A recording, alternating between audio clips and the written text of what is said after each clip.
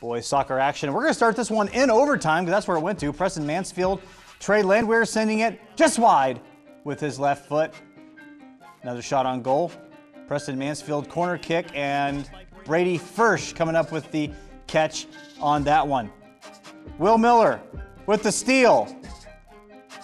And then gets the assist right there to Preston Miller, who's all alone.